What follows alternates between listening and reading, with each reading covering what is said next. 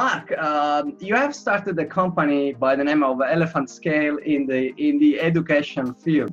Tell us a little bit about yourself. How did you end up starting this company a number of years ago? I live in Houston, and Houston is in Texas, and everybody saws the Westerns, so they know people ride horses and they shoot their guns.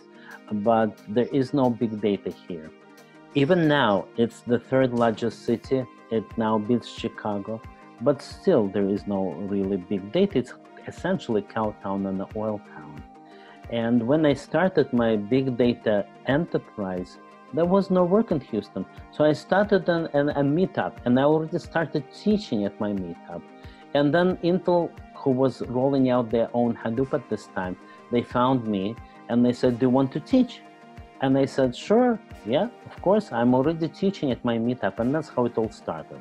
Big data started a number of years ago, and now it's evolving into more machine learning. Where do you think the interest comes from? What is the one thing that motivates the most people to get into this field? You see, we started teaching big data about 6-7 years ago. So it was interesting, it was okay, but it wasn't as hot as it's becoming now. And what exactly is becoming hot now? This is AI. So I see it everywhere. I was in China. I'll tell you a story. So they need an AI part, just because they both told them. And they need it on a Chinese server, they need it with the Chinese provider, and they needed flashes so that people would know that they're using AI. So that is happening in every large company. Another side of the things is that Google tells them. If you look at what Google is doing, Google is wasting millions and billions of dollars, not wasting, but giving them away for education. They want the whole humanity to be able to do AI. Do you think there is also a renewed interest in companies to uplift their workforce skills? And if that is the case, why? It used to be that you need a few more people in this area, let us say data science, machine learning. Well, let us hire some consultants. That was the popular approach. And another popular approach was this: oh, but those consultants are expensive, so let's hire them in India or Philippines, outsource. What happened now is completely the opposite. Technologies are becoming more powerful. With one line of code, you can write much more. I'll give you an example.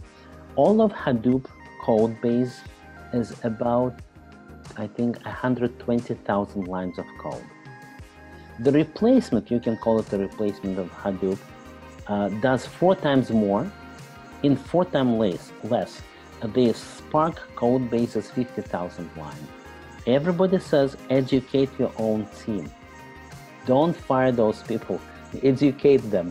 This is Andrew Ng's point of view. He creates a whole movement about educating the people in place. That's what Coursera is all about. If your idea is not to augmenting human intelligence, then what is your vision for the future of the interaction between human and machines? Instead of making me work less, computers make me work more. Because I get the emails and I need to respond to the emails just to start this. But eventually I feel that if you give a very smart program that will be able to do some kind of AI to a human, then that human will have to decide, well, on a higher level, what should I do with my life?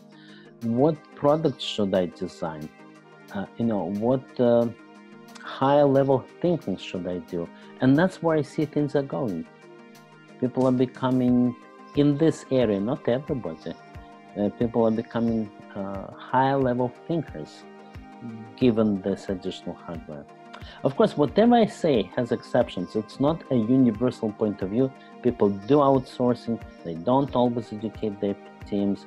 But here's one interesting example I heard just yesterday from Andrew Ng. Andrew Ng was saying that he used hair salon, a place where you get a haircut, as one example that's not completely automated. So here's one area where computers will never reach.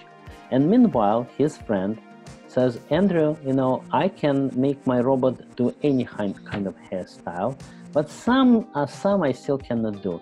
Yours, however, is very easy. So he was disproved right then and there. You have computers who can do haircuts.